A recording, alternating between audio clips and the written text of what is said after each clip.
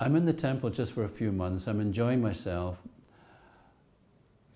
I have attachments still outside. I have a young child, a new baby.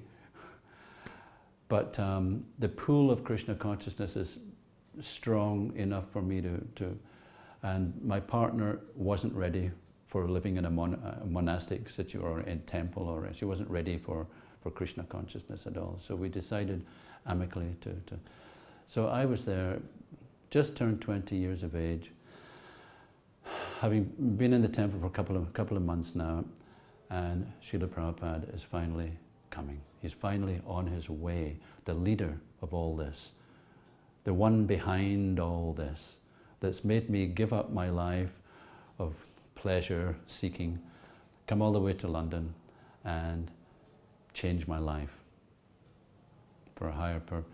So he's coming, and I'm excited, and everyone's excited. Prabhupada's coming, Prabhupada's coming. And we're running around. So we're at the door, in the doorway, waiting for Prabhupada to arrive. Along he comes in a vehicle, I forget what kind of vehicle he was in, and he steps out and comes straight into the temple. And the first thing that strikes me is he's a lot smaller than I expected.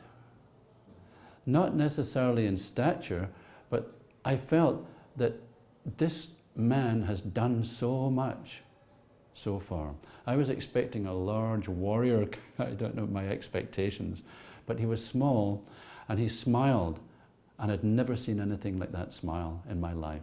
He had a wide mouth, he was grinning from ear to ear, and when he opened his mouth, his teeth and his mouth shone like the sun. It was like the sun shining from his mouth. And he looked at us all clearly with love. He loved being with us. And he swept past us with his servants and the others into the temple room. We followed him. He paid his obeisances to Radha Landaneshwara. And he came to the back of the temple, climbed up on his Vyasasan, which was quite high up there, but as though he'd done this before. He almost like swanned up onto the Vyasasan, sat down, and looked at us all happily, clearly happy to be in our company. His first words were, "I'm so happy to be here again with you all in London." And he closed his eyes and opened them again and said, "Actually, we are not in London. We are in Vaikuntha. Wherever the holy name of Krishna is chanted, that is Vaikuntha." I felt carried away into the clouds with this pronouncement. I felt safe. I felt you've made the right choice. Well, I was living in Hawaii and I was a hippie, but I was looking for God. And Krishna put me with Munibunda's mother. I was living there. And I saw a poster on a bakery window. And I had my friend take me there, and Prabhupada was the only one there. He answered the door and invited us up. This was in 1969.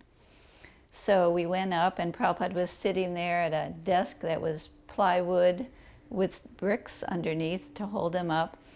And he started talking about God. But he was just like the perfect person. He was effulgent, naturally. He was so mild and so friendly and so warm and so kind in his mannerisms that you just fell in love with him. And he was so expert that he answered all of my questions that I'd been accumulating for years, and I wasn't even asking him anything. I could see him looking into my mind and into my heart, and he was just, in the course of his conversation, answering everything.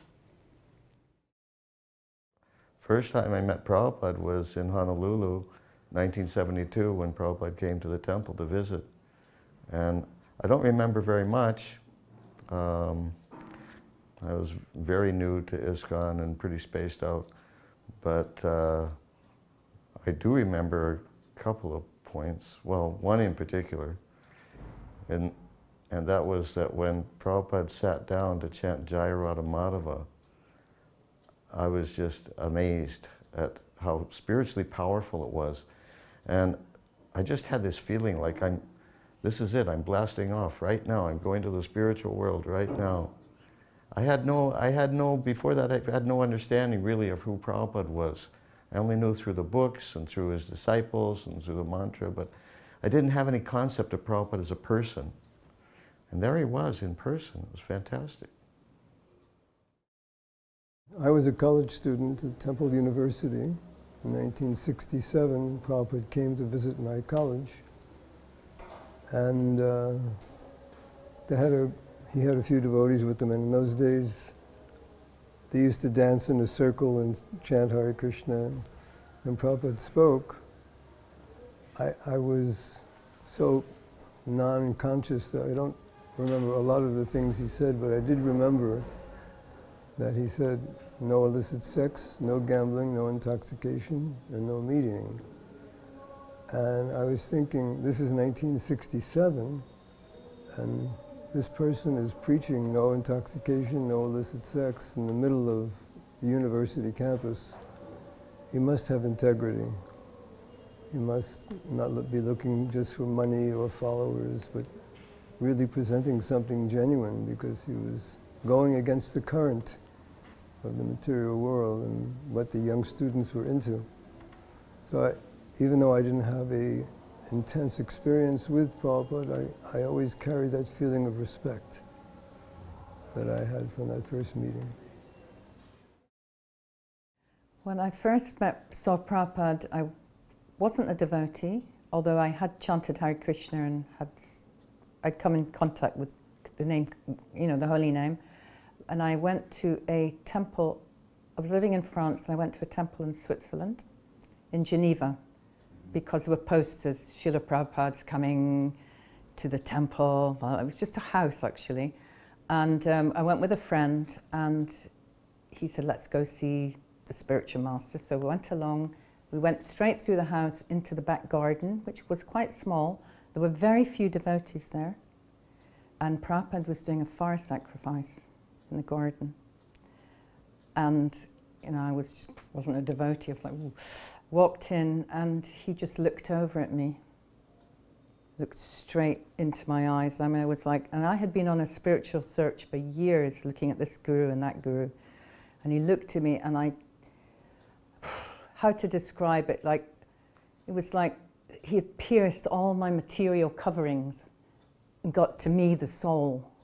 And that experience was, in one sense, devastating, because my ego was, I was kind of filled with shame, and I could see all these awful coverings I had of the material energy, and it was like, and I just wanted the whole to open up in the ground and disappear. And at the same time, I was just filled with just complete delight, and I can't explain it really, because I knew he was my spiritual master, and I'd been looking for him.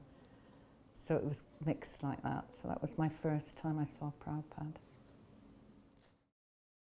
Next time I saw Prabhupada was after I had been serving in the temple for about 6 months and was somewhat purified. Everyone always used to say, Prabhupada this, Prabhupada that, and I was worried, when I see Prabhupada, what will I feel?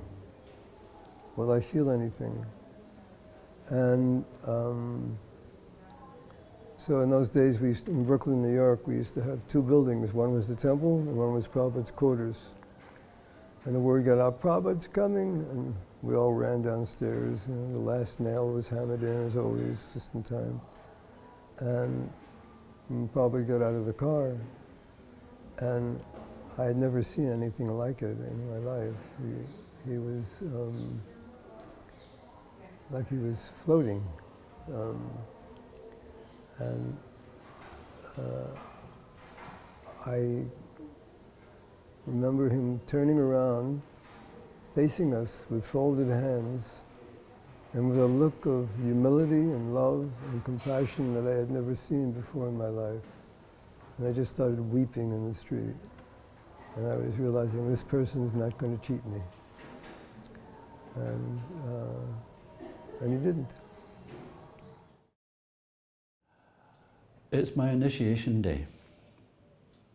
I have two initiation stories. The first initiation is when I received my name from Srila Prabhupada. And this, so far as I can remember, would be about 5 or 6 weeks after I joined the temple. After 5 or 6 weeks, I was sitting before Srila Prabhupada being initiated. I was reluctant at first, but I had a friend, an older devotee, one of the first English devotees, Kulashekar was his name. And Kulashekar had taken to me, so we were close friends. He liked me a lot, and he was always encouraging me in my service. So there was going to be an initiation ceremony. And he said, Kishor. No, he didn't. He said, Pat. He said, Pat, you should take initiation. You might not get another opportunity like this. I said, but I've only been around for a month or so. I don't know yet. I'm not quite sure. He said, you should take the opportunity. It might not happen again. And somehow or other, he encouraged me to take initiation. So, however, there I was before Srila Prabhupada after 5 or 6 weeks of having been in the temple. And I'm hoping that Prabhupada doesn't give me a long, complicated name that I can never remember, you know, because there had been a few already, and I was hoping for something simple. And I was bearing in mind my godbrother, Ronchor. I liked that name. That was simple. It's just 2 syllables, Ronchor. It sounded sweet and easy to remember. That's all I remember. I just hope that I can remember the name that Prabhupada gives me. So when it comes my turn, and the initiate before me was a girl who Prabhupada named Kishori. That was her name, Kishori. And so off she went with her beads, and then it was my turn. And I was praying that I'd be able to remember the 4 regulative principles, because I knew Prabhupada was going to ask me about the 4 regulative principles. So fortunately, somehow I stumbled through the 4 regulative principles, and then he gave me my beads and said, and your name is Kishor. And he gave me my beads and he looked in my eyes and said, you know what is the meaning of Kishor? I said, no. So he looked at me and said, Kishor means adolescent Krishna. When he used to woo the gopis, like that. Then, but you are not Kishor. You are Kishor Das. And off I went with my smile on my face and my beads, clutching my beads, and my name, which I could remember. And Prabhupada had even explained what it meant. I felt so happy and relieved that it was all over. And I'd remembered the 4 regulative principles. And I was somehow on board, somehow or other. At the second initiation, here's the other initiation story. It was time, this would be about a year later, about 12 months or so later. Again, we're in Berry Place, and again, Prabhupada is awarding second initiation to some of the devotees, and I was included in the group. As it was, we weren't expecting the initiations to come until later in the day. So I'd been doing some service, and I was running around the temple, not necessarily prepared, but somehow something had happened and Prabhupada's schedule changed, and he had to leave to go on some preaching, to visit some life member or to go away. So the initiation was brought forward by about half a day, and someone came and said, Kishor, Kishor, it's time, you have to go now to get your initiation. But I said, but I'm not ready, I haven't prepared, I haven't, you know, I think I had time quickly to have a quick shower or maybe even just splash my face, and I don't even think I had time for a shower. So I did my best, put on a fresh dhoti and rushed up the stairs, and almost immediately I was ushered into Prabhupada's room upstairs. Put some tilak on quickly. And the room was semi-dark. And Prabhupada's servant was massaging, I forget, it might have been Aravinda, possibly Aravinda. I don't know if it was Shrutakirti, but I think it was Aravinda at the time, can't remember. But it was just Prabhupada in his gamsha with this radiance coming off his body. You could see the oil and the radiance. So I was ushered into the room and Prabhupada was at the other end of the room, the other side of the room. And I stepped inside and Prabhupada immediately looked in my direction and he said, "You have bathed today?" I'd barely even come into the room. And I said, "Yes, Prabhupada." I didn't want to go through the whole explanation or whatever. It would have just sounded so... I said, "Yes, Prabhupada."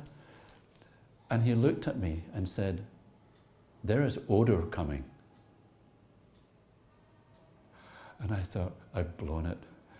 I'll have to wait till some other Prabhupada's going to kick me out. There's odor coming. And he was way at the other end of the room.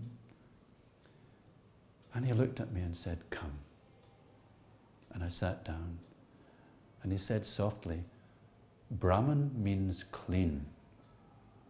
Brahman must bathe 3 times daily." And then rather than say that, he said, "Come." And then he proceeded to give me Brahman initiation. I was astonished. How is it possible for him to, I just walked in. So that was my lesson, that if I want to be Brahman, then you be clean. We went on a Harinam, the first Harinam in Hawaii, and they picked me up in a red truck, and Prabhupada was sitting in the front, old red truck, really old, red truck with Prabhupada and Govinda Dasi and Gorsindar, and I was in the back. It was like I just met him a few days before. So I jumped in the back and was trying to talk to the different devotees that were there. They were men, and no one would talk to me.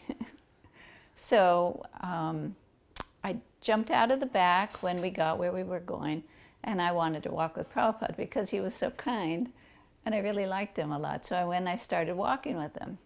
And I had a mini dress on. That's me in the picture with the mini dress on. And Prabhupada had his umbrella. And he was walking, he took a few steps and he put it in the ground and he looked at me, he said, "Do you not know you are a woman?" And then I became very embarrassed with this mini dress, and I wasn't offended at all. He was so wonderful. I just was learning from him. Everything he said to me had so much knowledge, and that's what I was looking for. And he was able to correct my vision of life, and I was very happy for that. But he was so sweet too, He was like your best friend that you'd been looking for.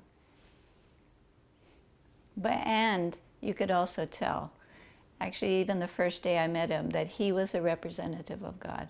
It was just very apparent who he was. The very first thing I read that Prabhupada had written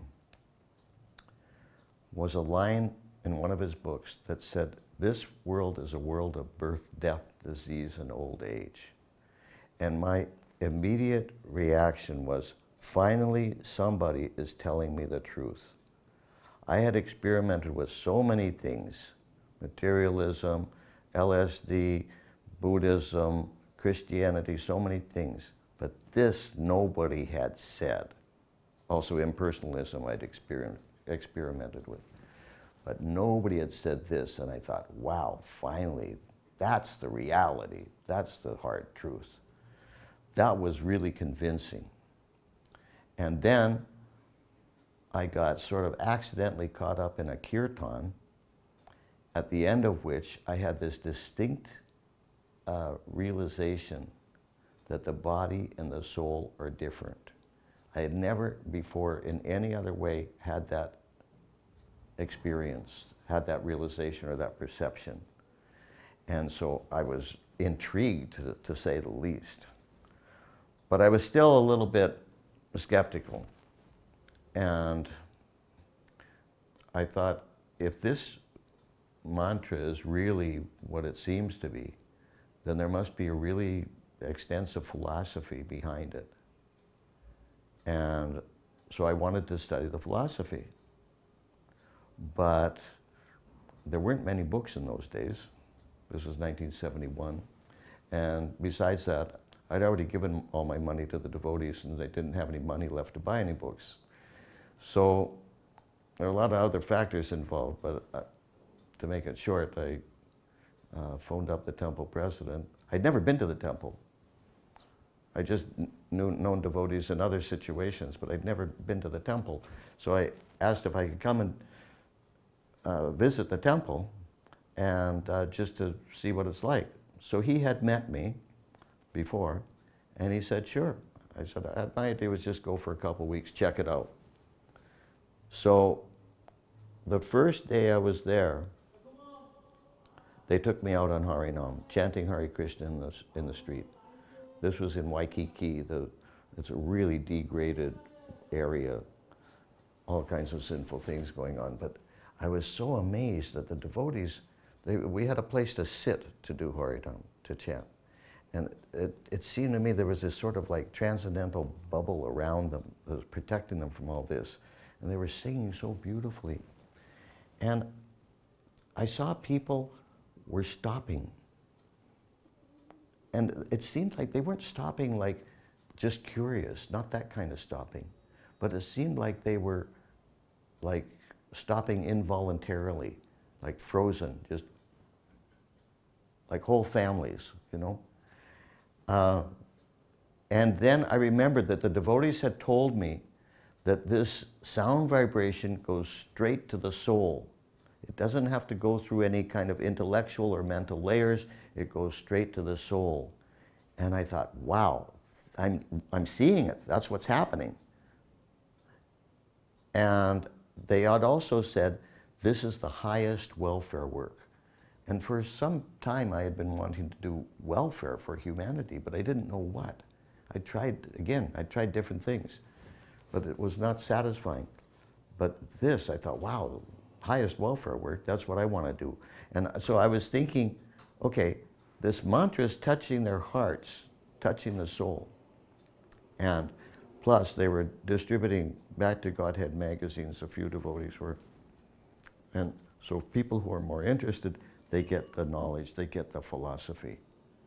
And I thought, this is it. This is the highest welfare work. And I decided right then, this is how I want to spend the rest of my life.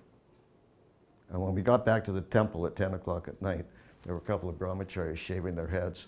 And they asked me if I want to shave my head. And I thought, well, I already had tilak on, I had a dhoti, and I decided this is how I want to spend the rest of my life. So I said, okay. First time I got my head shaved. Srila Prabhupada has just installed Radha Gokulananda at the Bhaktivedanta Manor. It's August 1973. He's just installed the deities, and the following day is his appearance day. It's called Vyasa Puja. And Prabhupada has just given a lecture, a talk from the Vyasa-san, and it's time for questions. The temple room is packed. It's a joyous occasion. We've been waiting for this moment for a couple of years now, since Berry Place in London was overcrowded. We looked for a new place, and with George Harrison's help, we found this beautiful manor. And Prabhupada has just installed the deities, Radha Gokulananda, and the day after, he's sitting on the Vyasa-san, and we're celebrating his appearance day, Vyasa Puja. And it's time for questions and answers. So there are some questions and answers. I don't necessarily remember the detail, but then the devotee beside me, he puts up his hand and he says, Srila Prabhupada, is it possible for a pure devotee to ever forget Krishna? Prabhupada looks at Radha Gokulananda and closes his eyes like this for a moment. He opens them again and looks at the devotee next to me and says very slowly, every day I pray to Krishna, please don't let me fall down. And my heart almost leapt out of me. Here's my master. I don't know anything about his stature really. I'm still a young boy, running around doing service. And here's my master, my spiritual master. And he is honestly declaring that every day he prays to Krishna, please don't let me fall down. So I'm thinking,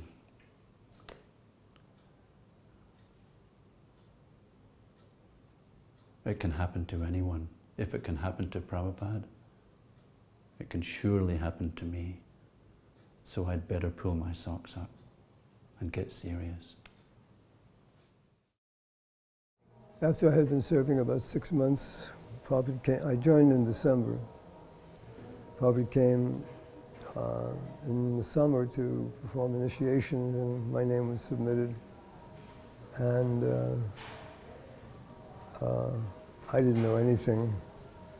And I wanted, because they usually gave a name that was like the first letter of your name. So I wanted, all I knew, I wanted the name Balaram, because I was Bob. And so anyway, one person went after another, and the Prabhupada said, what are the 4 regulations, and what else? And then he would hand them their beads. And a lady had just gone before me, and she couldn't even speak. She was crying, and Prabhupada just went like that and gave her the beads and told her her name. And then it was my turn, and I came up and I reached for my beads, and Prabhupada pulled them back, just like this. And I thought, oh boy, he must see something. Something's not right. But then somebody whispered in my ear, right hand. I said, oh. And I reached for the beads with my right hand, and he gave them to me. And my name wasn't Balaram. It was a beautiful name of Brajendranandana, which I'm so fortunate to have. But at the time, I didn't know anything. And so that's pretty much how the initiation went. So when Prabhupada came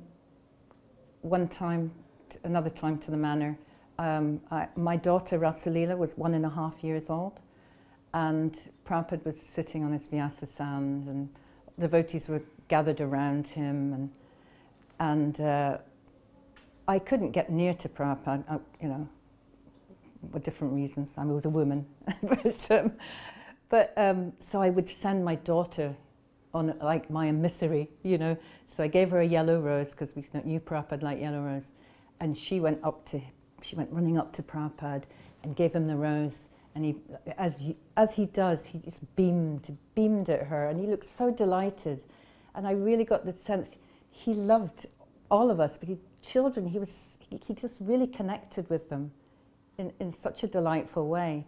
But the other interesting thing which I just thought of before, was at that time there was this devotee who I knew very well, and he was a really a rascal devotee. I mean, he did the most terrible things, dressed as a devotee. He was a devotee, but a bit crazy, and he did things that would have made Prabhupada really angry, I know. And he got put in prison for some of the stupid things he did. But for some amazing miracle, he got let out of prison, and he came to the manor that day, just for the weekend, so he could see Prabhupada. So he was in there, and Prabhupada, knows everything he knows what's going on. And he kept looking at this devotee and smiling and giving him so much mercy. I was just like, whoa, and from that I just saw the compassion Srila Prabhupada had for everyone. He loved him as much as everyone. I was just absolutely, I was amazed. We're at the Bhaktivedanta Manor in 1973. And I'm in Prabhupada's room, his darshan room, which is upstairs. It's a beautiful big room, large room, and it's packed. And today, so far as I can remember, it's full of people from different religious denominations. At that time, Shamsundar had been inviting different people to come in and meet with Prabhupada. And today it was the interfaith almost, you know. So leaders of different spiritual denominations, religious denominations had come to see who is this person, who is this Swami, the leader of this Hare Krishna group. So it was full of devotees and all these people. And Prabhupada was speaking away, explaining Krishna consciousness. And I'm standing somehow or other just next to Prabhupada, possibly because there's nowhere else to sit. And I've moved to the only place left, and it happens to be just behind Prabhupada. Now, the door slowly opens, and in walks a little 5-year-old boy, Premananda, who happens to be my stepson. I've recently married, and so he's my little stepson. And little Premananda happens to be dressed from head to toe in a sannyasi outfit with a little danda. And I think, what's his mother doing? What is she thinking about? And Prabhupada stops speaking and looks over, and his face turns into a smile from ear to ear. He says, Maharaj, like this, and his eyes open wide like this. He says, welcome, come. So little Premananda, somehow or other, he starts to clamber over all the people sitting in the room. He's just literally climbing over people to come forward to sit before Srila Prabhupada, who's at his table, and Prabhupada's just beaming at him, as though here comes the sannyasi from his travels, he's returned. And so he sits before Prabhupada, and Prabhupada's just smiling and addressing him, Maharaj. What is your name? Premananda. Premananda Maharaj. He says, take. And he offers him a sweet from there's a tray of sweet balls on the table. And so Premananda, he's sitting there, he puts one, and Prabhupada's just enjoying watching him eating the sweet and the sannyasi with the danda. I think he took another one, a second one as well, and Prabhupada's just enjoying seeing Premananda. And then he continues to address. Now the first thing I remember about all this is that when Prabhupada saw Premananda, his whole countenance changed. He was serious and stern one moment, and when Premananda walked into the room, Prabhupada almost became as a child, as Premananda. It was like two children in the moment. I could literally see a change. Prabhupada transformed into a child and then again transformed into the spiritual master and continued explaining to his audience about Krishna consciousness. And Premananda just sat there for the rest of and Srila Prabhupada was finished with him now, and he was back to being serious and preaching Krishna consciousness. Now that's almost the first part of this story, because part 2 of this particular story comes the next morning. The next morning, downstairs during the morning program. And Prabhupada's on his morning walk. And I'm downstairs keeping my eye on Premananda, who by this time is behaving a little bit differently. Now he's running around, playing with his friends, and charging around, using his danda as a weapon, and beating people with it, and chasing around, and the kids are having a great time. I look around, and there is Srila Prabhupada standing in the corner, looking at this scene, not looking happy. He's very grave indeed, and I can feel it. My heart goes, And he says quietly to the person next to him, who is the father? Oh. So I walk forward. I'm the father, Srila Prabhupada. So I'm standing right before Srila Prabhupada like this, and he looks right into my eyes, and he's very grave and very serious. And he says, he shouldn't dress like this anymore. Sannyas is very serious business. And he walks off, that's all. He wasn't having any fun with Premananda this time, at all. And I thought, what a difference from one evening to this morning. Same boy, same spiritual master, different message. It was profound, that one. I was learning that this man, this person is unpredictable. I've no idea how he's going to be from moment to moment, and yet, like no one I'd ever seen before or met before, had this, like a chameleon, able to change according to the circumstances. He had a very profound message to deliver, and he wanted me to be very aware of that. I wasn't particularly aspiring to become a sannyasi. It hadn't even entered my mind. But at the same time, the message was that sannyas is very serious business. He had told me so. But Prabhupada was unpredictable, I found. That's why I loved him so much. I didn't know what to expect. In the early 70s in ISKCON, there was what was called the library party. It was a special, you could say, elite party of just a few devotees whose remit was to go to professors and librarians and try to sell standing orders of Prabhupada's books. Standing order meant that they were buying all the books that Prabhupada had already published, plus all the books that he would publish in the future. And if we couldn't sell standing orders, then we could sell a set of Chaitanya Charitamrita, a set of Bhagavatams, or individual Gitas, or whatever. So Satsvarup Maharaj very mercifully invited me to join this party at Ratha Yatra 1974 in San Francisco when Srila Prabhupada was there. And later, so then we traveled around the United States. And in early 75, we were in the South, American South. And I met a history professor. We would go into the library of each school, and we would select from the course catalog the professors that we thought could be suitable for what we had to do. So this lady was a professor of Southeast Asia.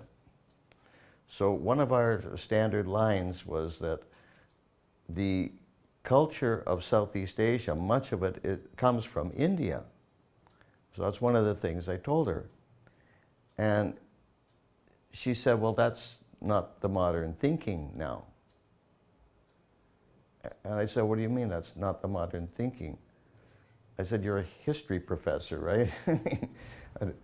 Isn't a history professor concerned with facts, with what happened, right? And she said, no.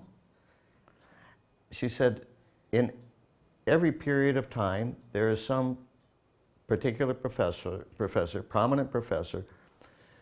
He's prominent in the field, and his way of thinking about the situation, that's what everybody else follows. And she said, we're not interested, we're not concerned with facts.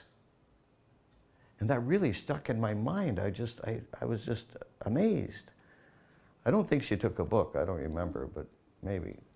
Anyway, a few weeks later, I was in Atlanta with the rest of the library party, so this was what, February or March 1975, and Prabhupada was there.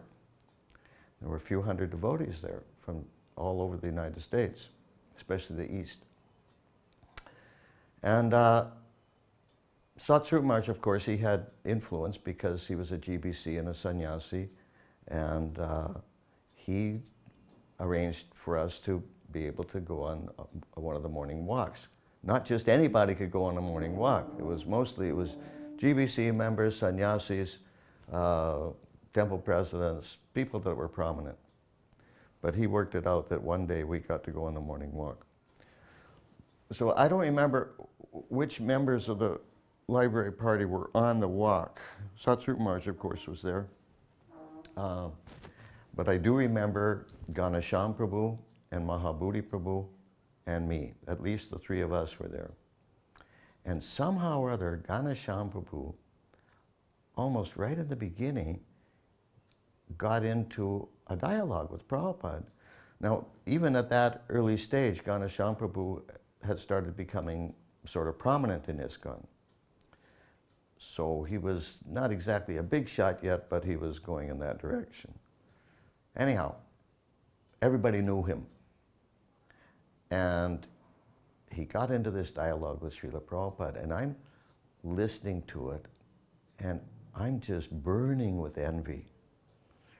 And I'm thinking, okay, Ganesham Prabhu is the biggest distributor on our party. Fine, I understand that. Oh, then Mahadyuti Prabhu also chimed in a couple of things. Okay, and he's the second biggest distributor. I understand that. But I'm also going out every day distributing Prabhupada's books to professors and librarians. And I also want to have a dialogue with Prabhupada.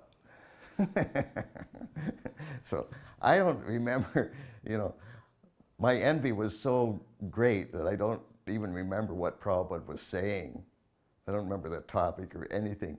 I was just thinking, I want to get into this dialogue. I want to be involved. So then, at one point, Srila Prabhupada said, we simply have to give them the facts. And it just rang a bell in my brain from my experience with that lady, with the historian, that she said they don't care for facts. So without even thinking about what I was doing, just really spontaneously, I just blurted out, but Srila Prabhupada, they say they don't care for facts. Now, you can hear on morning walk recordings, you can hear Prabhupada's cane. He's going click, click, click. And then all of a sudden, on this occasion, it was click. And Prabhupada stopped short. His eyes were flashing. And he just looked right at me. And he said, then we do not care for you. I must have jumped about a foot in the air because everybody started laughing. There are all these big GBC men and sannyasis and all kinds of big shots. I was a really insignificant person. Nobody knew who I was or anything. And, you know, everybody was laughing. I thought, this isn't funny. My spiritual master just said he doesn't care for me. It took me, I don't know, probably at least 24 hours to understand that Prabhupada wasn't talking about me. He was talking about the professors. So anyway, then I concluded from that experience, maybe better just to let Ganesham Prabhu have the dialogues with Prabhupada. So Srila Prabhupada's coat came about. Govinda Dasi said that Prabhupada shouldn't wear black, neither should he have buttons. So she asked me if I could make a coat for him. And I thought she wanted wool. Now we were in Hawaii, you know, wool in Hawaii, saffron wool in Hawaii. What are the chances? So I went to Sears at Ala Moana Center, and as soon as I walked in the fabric department, on a table, there was a bolt of saffron wool, just the perfect color. And so I started getting a pattern. I got a sweatshirt pattern, and anyway, I ended up making the coat, and Govinda Dasi also had Prabhupada's coat from his business. So I would try Prabhupada's coat on to measure the coat I was making. But my realization was that Krishna was taking such nice care of Srila Prabhupada that his disciple wanted to serve him, and he, for appearances, it was better for him to have a saffron coat because of who he was and his position as a sannyasi. So everything just kind of came together. I couldn't find anything for the hood, and so I wandered around the store, and there was a toilet bowl cover that was that mustard-colored fleece that I used for the hood. Anyway, actually Prabhupada wrote me a letter, and because I told him that I would want something and then all of a sudden it would appear. And Prabhupada wrote to me, he said, yes, he said, Krishna takes care of all living entities, but for his devotees he takes specific care. So don't be surprised that Krishna is providing for you specifically. We were called van devotees. We went around all over, distributing from city to city, living in a van, distributing Prabhupada's books. And every night we would listen to this tape of Prabhupada singing in 1969 on the disappearance day of his spiritual master in a very, very heartfelt way. His prayers to the spiritual master and a few other things. And we would, every night, we'd go to sleep listening to it. And then a letter came from Srila Prabhupada, and it was addressed to the Sankirtan leaders there. And Prabhupada wrote in the letter, I am always thinking of those boys in the vans. So that made it a whole different experience. Every night we'd go to sleep listening to the tape, thinking of Prabhupada and knowing that he was thinking of us. Even in the middle of nowhere, in America, middle of America, we'd be sleeping in our van.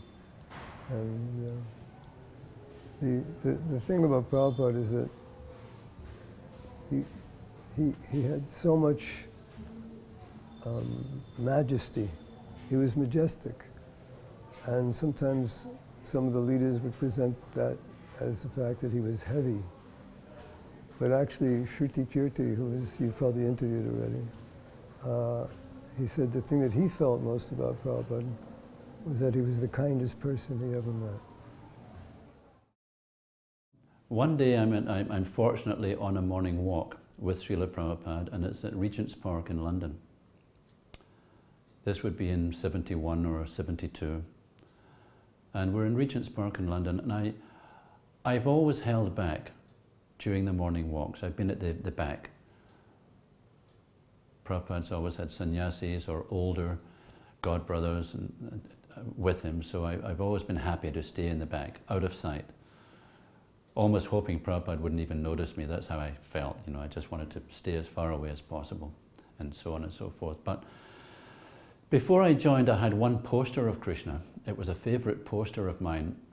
Krishna playing his flute in Vrindavan with the river Jamuna, a little waterfall, and underneath the image was the name Murli Manohar.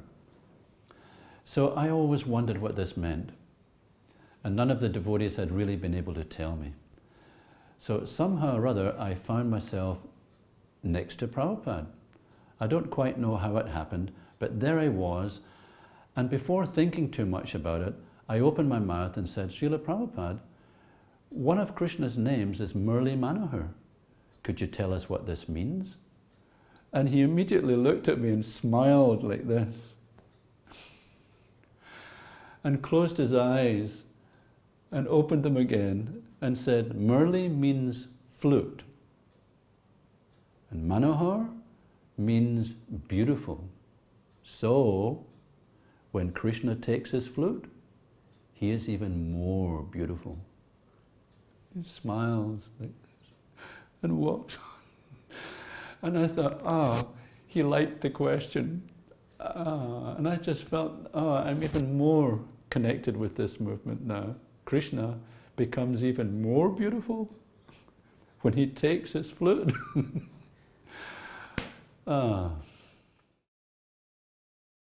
One of the qualities of a devotee is that they're clean. And Prabhupada was a super clean person. Actually, probably the cleanest person I've ever met. When he came to Hawaii after we moved to the new temple on Koala Way, they'd set up a beautiful room for Srila Prabhupada that's still there. And they asked me to make cushions. And they gave me this very dark blue fabric. So I stayed up like all night and I made these cushions and the bolsters for the side. And the next day he sent it back to me that he wanted white fabric. He said if it's dark, you can't see that it's dirty, and he wanted to be able to wash it when it got at the least bit dirty. And then also in Deva Sadan Mandir in Detroit, when Prabhupada, we first moved into the temple, Prabhupada came, it was the Fisher Mansion, and Prabhupada came, and they had put these beautiful carpets out, and they'd fixed the room up really nice. The next day, he said he wanted white sheets put over the carpets because that way you can see the dirt, and you can take off the cover and wash it and put it back down.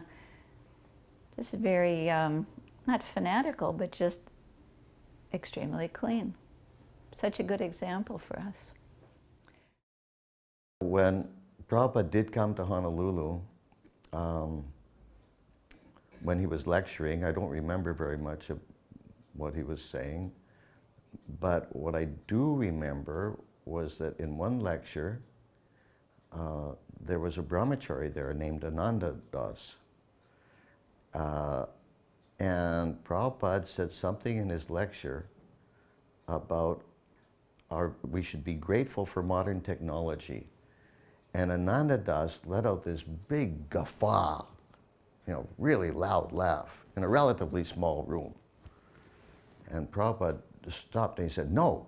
He said, do not laugh. He said, of course we should be thankful for modern technology. Otherwise, how could we spread Krishna consciousness all over the world? That made a big impression on me. I was in his room because we were a party of devotees that were just about to go out on the road. So they let us come into Prabhupada's room that day. And a few things happened in there. First of all, he was mixing some medicines, and everything he did was so magical. It was like you couldn't take your eyes off it. It was so perfect, everything. Every little gesture was full of, I don't know, Shakti, but it was, he's from the spiritual world, so what he's doing is not ordinary. Even a little thing like pouring something into a bottle became an experience to watch. But I remember different things he talked about in the room that day. One devotee asked him, Prabhupada, will you come to Chicago? And Prabhupada, as if he never really heard the question, or which I'm sure he did hear, but he said, are you convinced about the urgent necessity for Krishna consciousness in your life? Only then can you preach. So that was it. Are you convinced of the urgent necessity of Krishna consciousness in your life? Only then can you preach. And it makes sense, because unless we're realizing the urgent necessity, how can we realize the urgent necessity for someone else? And then someone asked him about selling records, and he said, don't sell records, sell books. And he said, somehow or other get them to take a book and to utter the word Krishna. And then the last thing I remember in the room that day was somebody asked a question and he responded by saying, he quoted a verse by Rupa Goswami, and he said, first make them Krishna conscious, then give them the rules and regulations. I later on took advantage of that when I ran a Gurukul in the 1990s. And with the children, we had that mood. Make it fun, make them enjoy Krishna consciousness, and not impose so many rules and regulations on them that it would become averse to Krishna consciousness. It was a very successful school, actually, but that principle we applied in it.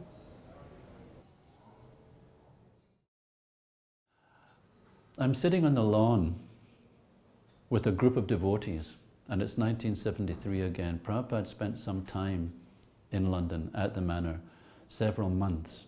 It was the summertime, and so often he'd go on the lawn and sit with the devotees, chanting japa and just talking. Most of those occasions I would be busy doing service or Sankirtan or whatever, and I didn't really feel that I wanted to just sit with Prabhupada for the sake of sitting with Prabhupada. I had a feeling that he might not approve necessarily. And I thought, well, the ones that do get to sit with him, then they're more qualified, or that's their good karma, or whatever. But I didn't. But on one occasion I was on the lawn with Prabhupada, and it was a weekend. Now, just not far away from the manor is an airfield, and people come and just fly their little planes for their hobbies. They just have their, and those little planes, they make a little noise, you know, you can bzzz, you hear them. And so this was a summer weekend, so it was busy, and lots of these people were up there with their little planes. So I could see we were listening to Srila Prabhupada speak, but all these little planes were a distraction. They were becoming a distraction. I could see myself in particular, and a few of the other devotees were looking up like this and just almost mouthing, I wish they'd go away, we can't hear properly, this and that. And I noticed that Prabhupada picked up on this. Prabhupada was looking around at us all, looking up in the sky at these little planes. And so he looked up like this too. And again, he smiled from ear to ear as he watched all these little planes buzzing around. And then he looked around at us and he said, "They will be mosquitoes." And that's all he had to say. Then he continued to speak. They will be mosquitoes. As though, don't worry about them. Don't be distracted. Focus. They will be mosquitoes. Fascinating. I just remember that Prabhupada was very loving, and even though he used to joke sometimes about how we Westerners were so uncultured, and we're like monkeys, but he loved his monkeys, and he put up with so much.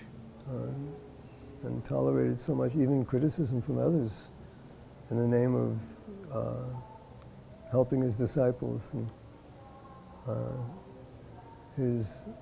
I think that was it. It was what motivated people who met him only once to be ready to give their life, was that they felt his love, that he really cared about them. And like I said, he was our hero. You know, sometimes it's said that about great Mahabhagavats that you shouldn't talk so much about their stories, it's their philosophy, their specialities, but actually the stories about Prabhupada were part of his speciality. We weren't so learned philosophically, but it was his charisma, his amazing, he was funny, he was powerful, but he was also very soft. Once in Kennedy Airport, I was there.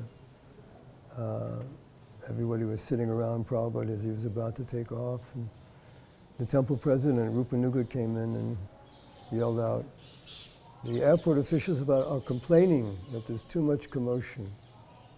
So all the devotees have to leave." So all the devotees got up and started to leave, including Srila Prabhupada. And finally Rupanuga said, "Oh, no, not you, Prabhupada." Prabhupada was thinking, I'm a devotee, you know, if they're going to leave, I got to leave.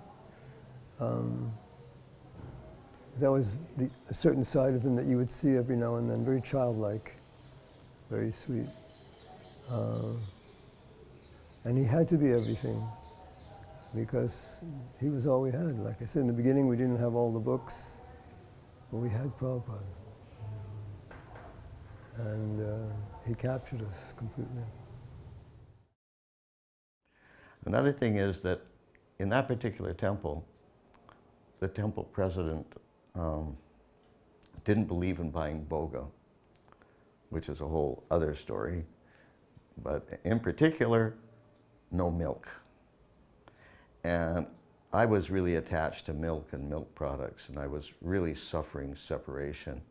And I was thinking about it like all day, every day, about how I just wanted some cream cheese or something. And then in the middle of the lecture, I don't remember what the verse was, I don't remember anything except what I do remember is that in the middle of the lecture, Srila Prabhupada started talking about the glories of milk products. And my ears really perked up. And I thought, wow, this is amazing. This means Prabhupada knows. He knows what's going on here, that we're being, how do you say, deprived of milk products. And he was going on glorifying milk products. And I thought, that this is great. This is Prabhupada's indirect way of giving a message to the temple president. Apparently the temple president didn't get that message because nothing changed. Once in Mayapur, he was speaking, I think it was 1975, and he said, all of you have come from so many places all over the world, so many lakhs of dollars have been spent. This is all the mercy of Sri Chaitanya Mahaprabhu. And then Prabhupada went like this. And we were all, you know, you could hear a pin drop for about 2 minutes. We didn't know how to react, what to do, because this is our spiritual master, and we know he wasn't sleeping, and we weren't familiar with the ecstatic symptoms of devotees, and so Prabhupada was there like that for a short time. And then one devotee had the presence of mind to sing Namo Vishnu Padaya Prabhupada, Hare Krishna. He came out, and later on they asked him about it, and he was very shy about it. I'm sitting in Srila Prabhupada's room in Berry Place. It's a very small room on the first floor. And again, it's packed out with various people, visitors, devotees, standing room only.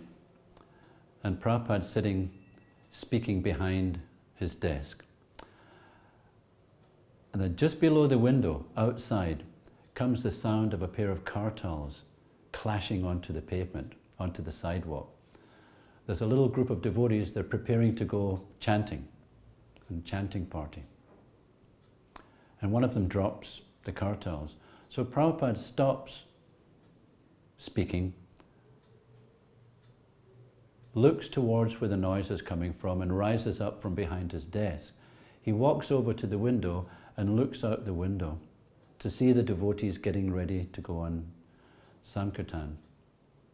And he comes back and sits down and looks at us all lovingly and just says, Lord Chaitanya will personally protect them. And again, I had that feeling that I'm in the right place. Actually, it was Lord Chaitanya Mahaprabhu, he said. Lord Chaitanya Mahaprabhu will personally protect them. I don't know if you want me to... I think it's important that thing, it was the whole Lord Chaitanya Mahaprabhu will personally protect them. But it just looked so affectionate. It was the affection with which Prabhupada said it. I just felt, yes. I think that's what nailed it for me, was feeling loved. Because I hadn't really felt that up until Prabhupada came into my life. I felt loved no matter what. I was a nonsense, but you're loved, and I want you here. Yeah. The best day of every year was the day that we could glorify Prabhupada. I remember in 1976, I was with this godbrother, Gauranga. He's like a demigod. And we were standing in the parking lot waiting for the cars to start emptying out and come in, and we were going to distribute books. And I said, you know, Gauranga, one day people are going to be asking us, what was it like when Srila Prabhupada was here? And sure enough, people are asking, what was it like? It was a very special time. It was, like I said, Prabhupada was our hero. And we would do anything. In our vans, we'd bathe in the snow. We'd go in the subways and make announcements, things I wouldn't even dream of doing now. We used to go out in the subway cars, and every time the train would stop, we'd make an announcement and then go around and give out little books and collect. And it wasn't easy to deal with your mind and senses and then go out and approach people all day, trying to get them to distribute a book. In my book distribution, I was very fortunate. I used to distribute on the basis of something I would read in the book that I thought people could relate to, because I wanted them to hear Prabhupada's words. But I found this one picture in the Bhagavad Gita of the 5 horses running wild in the senses. I sold so many books based on that picture. I would say to people, these are the senses, and the reins is the mind, the driver is the intelligence, and he's lost control. Just like in your own life, you see going on like that. I say the person in the back is the soul. And when the soul becomes awakened, the intelligence controls the senses. And so Prabhupada said the pictures would sell the books. And sure enough, that so many books went out just based on that picture. I also would go around college dorms. We'd sneak around in the dormitories selling Krishna books. And I would read something, I'd say, just listen to this.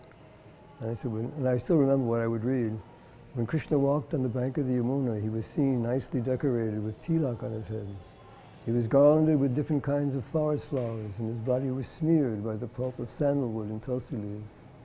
Being pleased by the humming sound of the bees, Krishna would play his flute. And together anyway, it went on like that, but it was so sweet that people bought books based on hearing that passage from the Krishna book. So it was a very sweet time to be able to distribute books on the basis of the books. That's what Prabhupada really asked us to do. He said, lie to some and not to others, how will that help you become Brahminical? He said, there is sufficient merit in our books that if you simply describe them sincerely to anyone, they will purchase. He said, that art you must develop, not the art of lying. We're in Berry Place Temple. Prabhupada's just given a lecture, and it's packed. Berry Place temple room was small. Relatively speaking, it was small. Shyam Sundar had made a magnificent job of building it into something that was otherworldly. The temple room in Berry Place was just otherworldly, but it was small. And when it was packed, the condensation would drip from the ceiling and so forth. Prabhupada had just finished his talk and said, are there any questions? And immediately an Indian lady who visited quite frequently to do service, she was a frequent visitor, but she was an individual at the same time. She kept herself to herself and was quite argumentative with devotees. Strangely enough, she liked being there, but she was a very argumentative. So Prabhupada said, question, are there any questions? And she stood up immediately and said, Swami, can you see God? It was quite challenging. And I thought, And Prabhupada said immediately, yes, you cannot? Then he looked around like this, Krishna is everywhere. Why you cannot see? And Prabhupada didn't need to say anything else. For me, I realized everything in that moment for me. That Krishna, he's everywhere. So if I can't see him, I got to start working. I got to do something. He's everywhere.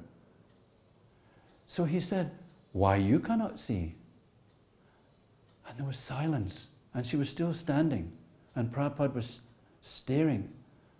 Not staring like this, but gazing affectionately. Why? You cannot see. And she didn't know what to say.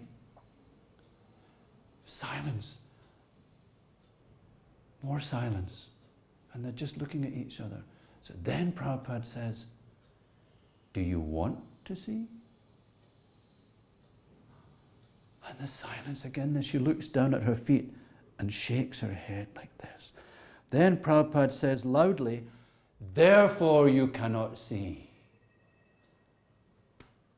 And if he said anything else, I can't remember. I was just stunned at how he dealt with this situation. At first it was a challenge. Swami, can you see God? Immediately, yes, you cannot. Krishna is everywhere. Why you cannot see? And then, do you want to see? No. Therefore you, and I always saw the lightning come out, or whatever energy it was, come out of his finger when he said that to this lady. And she almost crumbled onto the floor. She got pranams like this. She didn't want to ask anything else. She'd heard what Prabhupada had. She'd heard what she needed to hear from Prabhupada, so she sat down.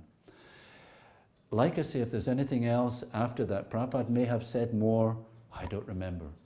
I had what I had got from that. It was unbelievable.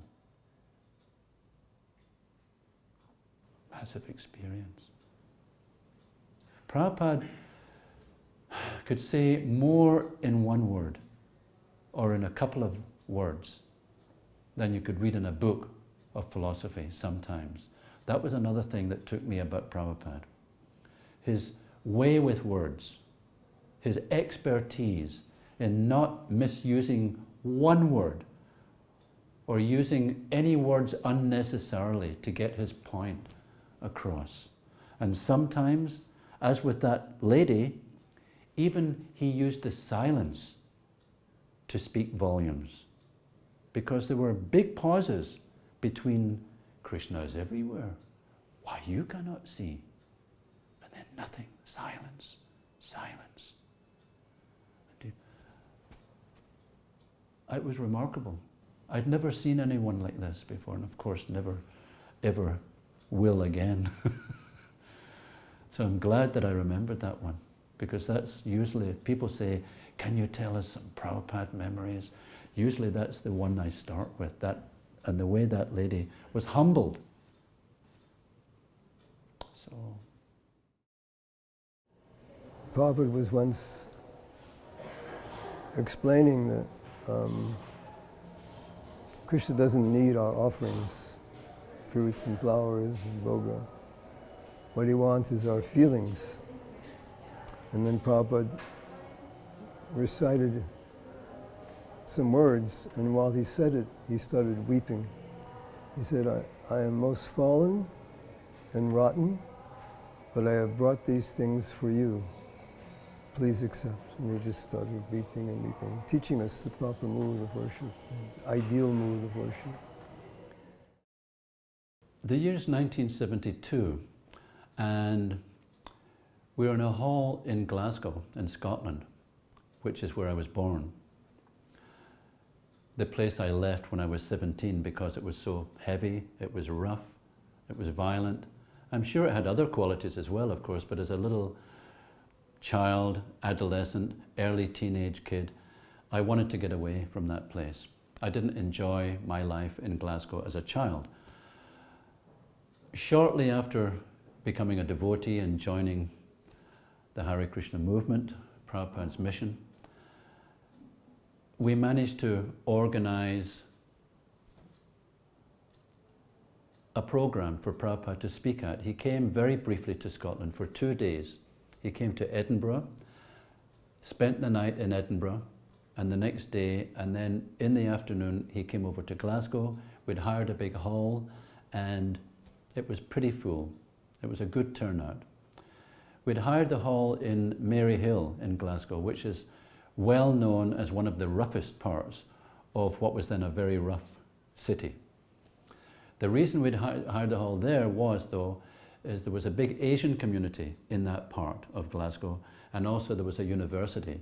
So we thought that could bring a big audience, hopefully a big audience of students, youngsters, and also Asians, Indian-bodied audience. And we were right. It was a good turnout, and a couple of things happened which I'll never forget. Apart from the fact that Prabhupada gave a very solid talk on Bhagavad Gita, he spoke about fighting, he spoke about warfare, and he spoke about duty.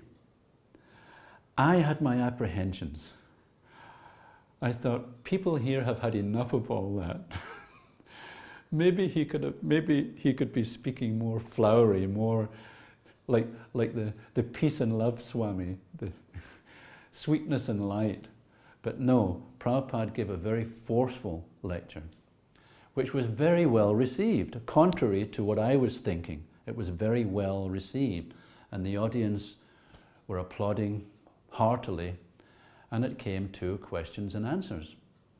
Prabhupada answered a few. There were a few questions and answers, and what I remember is that then came this hippie character, long-haired, with a bearded, and he didn't sound very happy at all.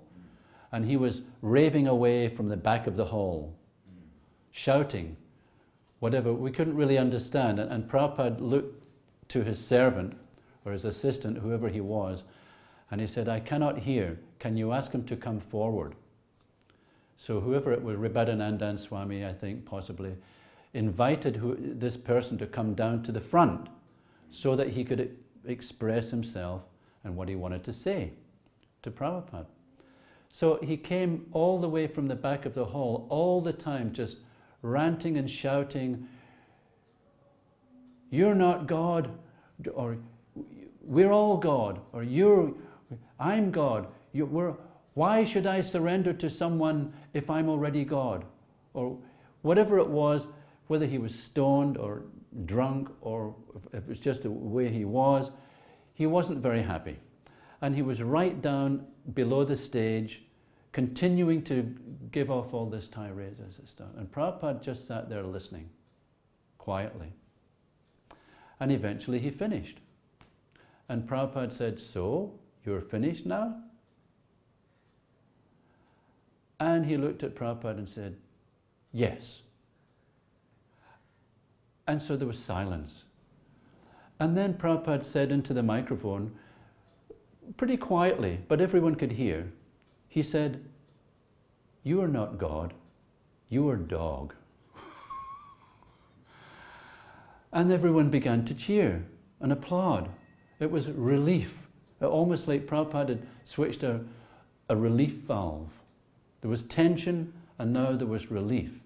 But that wasn't all. Prabhupada kindly engaged with him in some exchange. He then went on to ask him, do you know what is God? And the guy said, I think so, sometimes. He said, yes. He said, God, Prabhupada said, God means controller. Are you controller? And he looked at Prabhupada and said, well, sometimes. And Prabhupada said, yes, sometimes. In the office, you are controller. At home, you are controlled. But God is always controller. When you come across that person who is in absolute control, that is God. So he gave this person some time and some understanding. Then he just turned around and walked all the way back to the back of the hall. He seemed satisfied, and the audience was applauding. So whether he felt embarrassed or whether, well, I've had said my piece and I've had my response, it was the way Prabhupada handled that, though, that I thought was just incredible. First of all, he said, you're not God, you are dog. So that could have been just a dismissal. But then Prabhupada explained to him what God meant. At that same venue, when the questions and answers were over, Prabhupada said, Kirtan.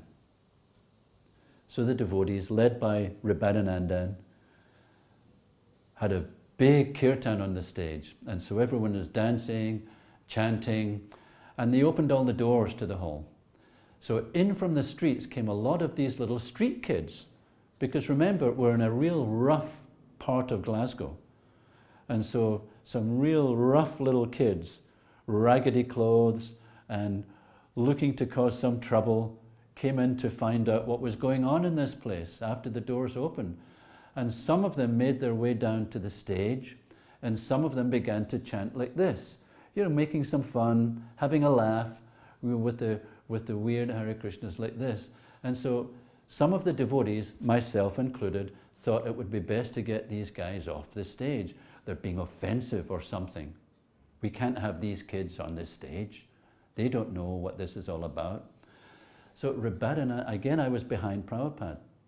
Somehow I was just, because I just liked being as close to Prabhupada as I could get, which wasn't very often. So I was just, so Rabadana, he came up to Prabhupada and said, Prabhupada, should we get these children off the stage? Prabhupada said, no, let them dance. They are devotees. And again, my heart went into my mouth because I thought, it's the way he said it. I thought, Prabhupada sees devotees. And we see a bunch of kids we want to kick off the stage and get them back out the door where they came from. Prabhupada saw devotees. I felt that. I didn't understand it, but I thought, that's how he sees. They're devotees. And he was quite firm. No, he said, let them dance. They are devotees. So I felt happy that I'd brought Prabhupada to this place that I'd left also. I was quite proud and honored. I felt I was giving something back to that town of my birth. Giving something back. Here's a pure devotee of Krishna. In return for what I got from you, you have a pure devotee of Krishna and get his mercy. So Prabhupada was very well received that day. It was very successful. Prabhupada was so happy. I think we only had little bits of oranges to give out as we had no money really. We were very poor, so no one had certainly been able to come up with any feast. So we gave out slices of orange to everyone as prasadam. And Prabhupada was giving it out by hand to people also. And I can remember when he left the stage to leave, he rubbed Tribhuvanath's head. It was Tribhuvanath Prabhu who had organized all this. He rubbed him on the head and said, thank you very much for this. So he enjoyed that. And he told me later in a letter, he said that I liked that place, Scotland, very much. And presently we're looking for a new temple, which became Bhaktivedanta Manor. We hadn't. And hopefully when I come back to England, then I will be able to come back to Scotland again. He said, but I could not bear the cold, even in August. On a morning walk in Brooklyn, New York, he was talking about the challenges he faced in the first year, no disciples, and the one devotee said, but you were very determined, Prabhupada. And Prabhupada said, he said, no. He said, this Hare Krishna mantra is very powerful. And I guess that's another thing that I found very moving, is Prabhupada's arrival prayer. If you've heard it, I'm sure. You know, he starts off by saying, my dear Lord Krishna, you are so kind upon this useless soul, but I do not know why you brought me here. Now you can do whatever you like with me, but I guess you have some business. Otherwise, why would you bring me to this terrible place? And I was a van leader, and I would have all the devotees in the van say the prayer before they would go out. And there's a certain part where it says, I'm just like a puppet in your hands. So if you've brought me here to dance, then make me dance as you like. He signed, I have no knowledge, nor do I have any devotion, but I have a strong faith in the holy name of Krishna. And he signed it, Insignificant Beggar, A.C. Bhaktivedanta Swami Prabhupada. So that prayer always inspired me. Prabhupada was showing us what the proper mood of a preacher is. And it's not just some external thing, but that ideal preaching mood was contained in that arrival prayer by Srila Prabhupada. He's the ideal preacher, and that was his mood. And people coming after him had to have the same mood, because that's what a preacher's mood is: total dependence on Krishna, is trying to be the instrument, and feeling oneself very unworthy and unqualified.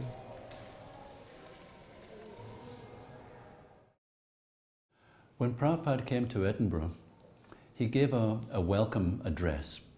He swept up the stairs into the temple room, onto his Vyasasan, and there were a lot of people had arrived to find out who is this leader of this still new Hare Krishna movement, certainly new in Scotland. The people of Scotland were quite aghast and shocked by this new movement. They couldn't figure it out, they couldn't quite make out. It's a very Presbyterian and religious country with a lot of Christian history behind it. At the same time, there were a lot of different Eastern groups springing up. Transcendental meditation, the Guru Maharaj Ji. Now, the Guru Maharaj Ji, the Divine Light Mission, had their ashram across the road.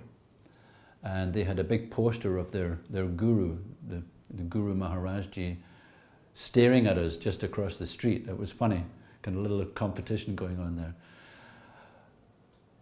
But I noticed that a lot of their followers had come across the road to hear Prabhupada speak.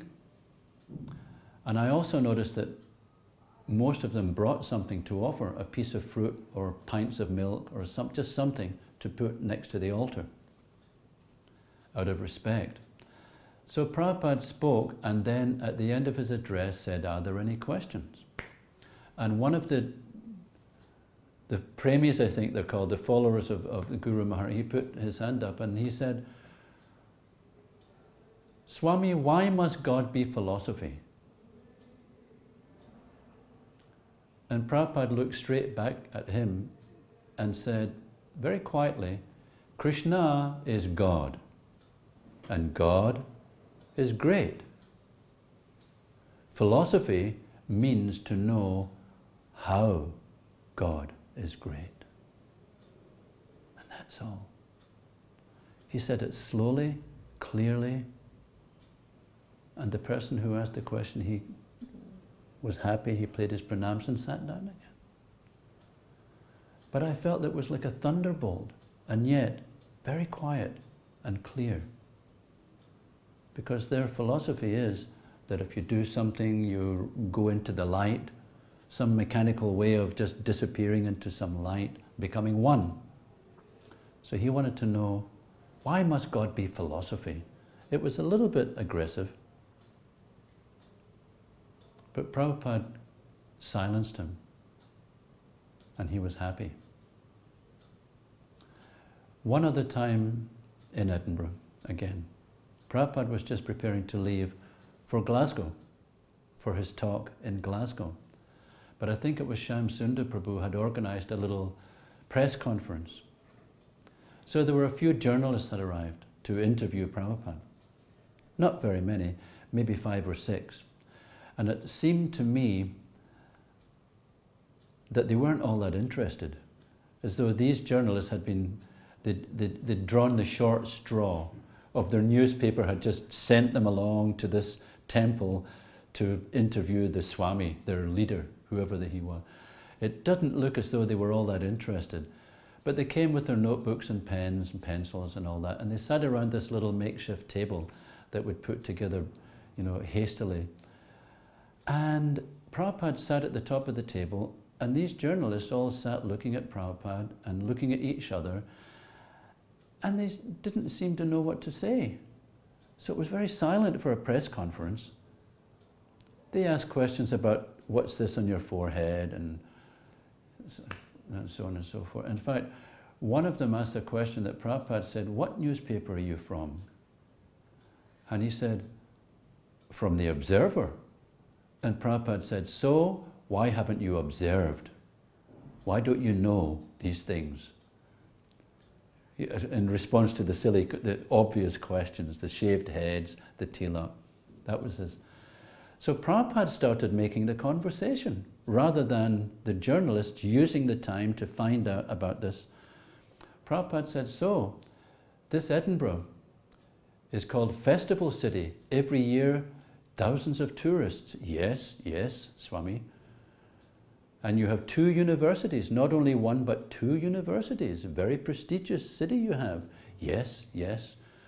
And so he's got them, softening them up, sweetening them up almost. But they were still not engaging. So then Prabhupada dropped a bombshell. He said, "So, why your children are all becoming hippies? and taking LSD. And this was like a bombshell because they didn't know what to say to this comment. The last thing they were expecting from this peaceful guru type Swami figure. And one or two of them got up and left. They were affronted. They felt, oh, how can you speak like this? And the press conference didn't last all that much longer. There were a few small inquiries, questions, as though that was what they were meant to be doing. But they didn't show enough interest. And they were from the lower end of the newspaper world, the tabloid, the Sun, the Mirror, the Daily Record, not the broadsheets or the higher class paper. So, yeah. So it shocked me when he said that about the children. Why are your children becoming hippies and taking LSD? You've got such a nice city here, everything, 2 universities, all these tourists. He also commented that these people, they're very proud of their buildings. The people of Edinburgh. From a morning walk, he came back from a morning walk, because it is a very beautiful city. If you've been to Edinburgh, it's a very beautiful, beautiful Georgian and buildings and so forth, and all that. So the last time Srila Prabhupada came in 1977 to the manor, he was very, very ill, and he would come down in a palanquin, and he'd just sit there. He didn't speak. He probably couldn't speak. He didn't speak, and we would just every morning he would come down for weeks, and we'd just watch him, and so many devotees around me we discussed it, how they had a certain thought or a question or a prayer, and Prabhupada answered it within their heart. But he never spoke. It was just, he would sit there and just, it was almost like he was giving a last message to all his disciples. It was really, really powerful. Then after that, when Prabhupada was leaving for the airport, I was really fortunate to jump in a van with some devotees, with my daughter, and get to the airport because Prabhupada was leaving, which I hadn't experienced that before at the airport. Anyway, I was there again with my daughter, Rasalila, and Prabhupada was in a wheelchair and he was being wheeled towards the departure gate, you know, small thing in those days. And so I sent again my emissary, Rasalila, went with a yellow rose, and she went running up. But the point about this is that the whole time he was so grave and serious. So that's the thing with this, was when she took him she ran with him the yellow rose, he took it and he beamed that huge oceanic smile. Just like suddenly there was this huge smile that we hadn't seen for weeks. And I knew that was the last time I was going to see Srila Prabhupada. It was so clear, and it was just the most amazing vision to hold, that wonderful smile. In 1977, of course, Srila Prabhupada was physically extremely ill and getting worse and worse and worse. And it was becoming more and more apparent that probably he was going to be leaving his body. And so devotees, a lot of devotees were going to Vrindavan to be with Prabhupada. And I went with 2 other devotees from America. We arrived in Vrindavan at Krishna Balaram Mandir in the middle of the night. I don't remember what time, 1 o'clock or 2 o'clock or something, I don't know. And we went immediately to Prabhupada's room. It was dark, it was very quiet, there was nobody there. But we just walked in very quietly. The only person who was there was Bhavananda Maharaj. He was attending to Prabhupada's needs. And he just motioned for us to come in and sit down quietly. So we did that. We sat not too near the bed, but maybe a meter away or something. And then, and Prabhupada, of course this was before the internet, so we didn't get to see so many photographs very quickly, but we did understand that Prabhupada was emaciated, incapacitated. We'd seen photos from London, from his visit to London. And so Prabhupada was lying on his back, apparently asleep. And then Bhavananda Maharaj said, Srila Prabhupada, he said very quietly, Srila Prabhupada, these boys have come all the way from America just to be with you. And Srila Prabhupada turned his head just slightly toward us, and he said, "Oh, thank you very much. How are you?" Now, the three of us were more or less 30 years old and relatively healthy, and we were really embarrassed. We just looked at each other like, you know, how are we? You know, Srila Prabhupada, how are you? We didn't say anything because it felt so awkward, but that's the way we felt.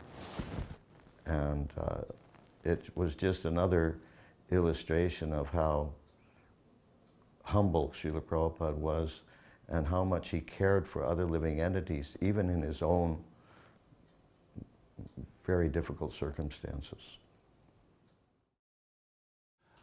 I was always astonished at how relaxed Prabhupada seemed, no matter where he was. I can remember him even lecturing in a big hall, again in London, and he was relaxed. Wherever he was, one of my major experiences of Srila Prabhupada was that he was unfazed, relaxed, absolutely knew that Krishna was guiding him at every moment.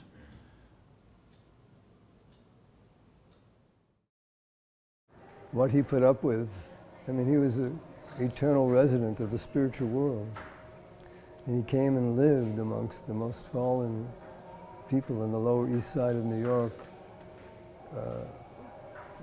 in cooking for them, cleaning up after them, until gradually some devotees started coming forward and doing service.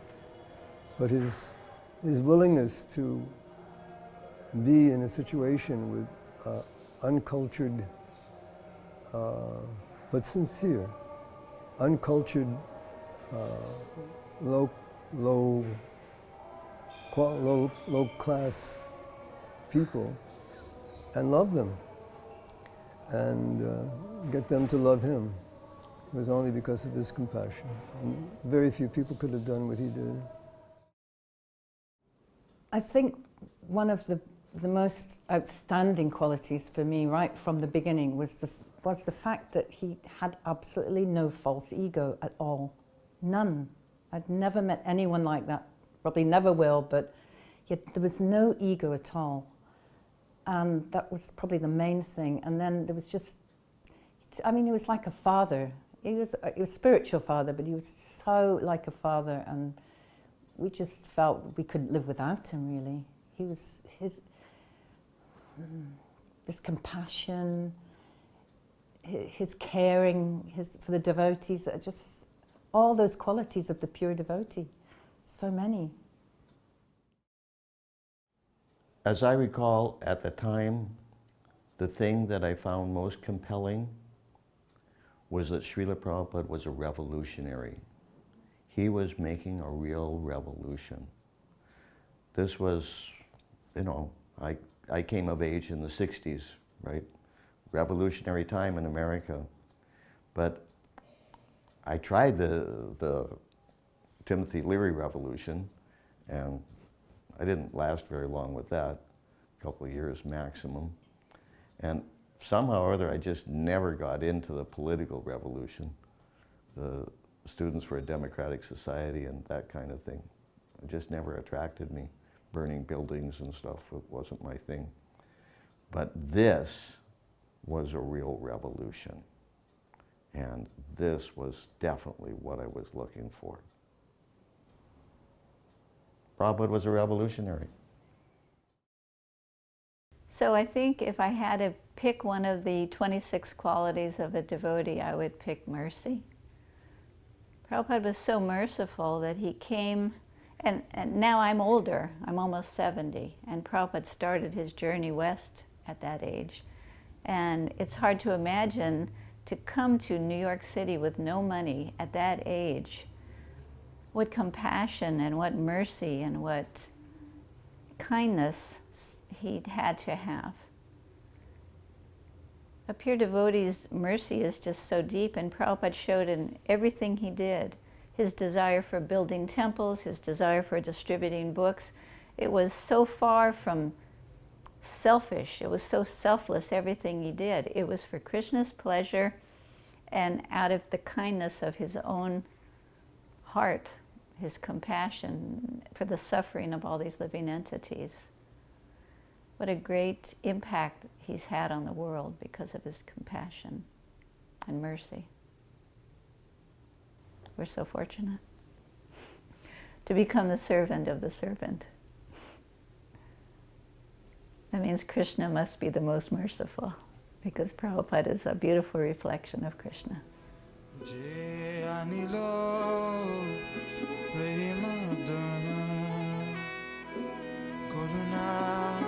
Prachur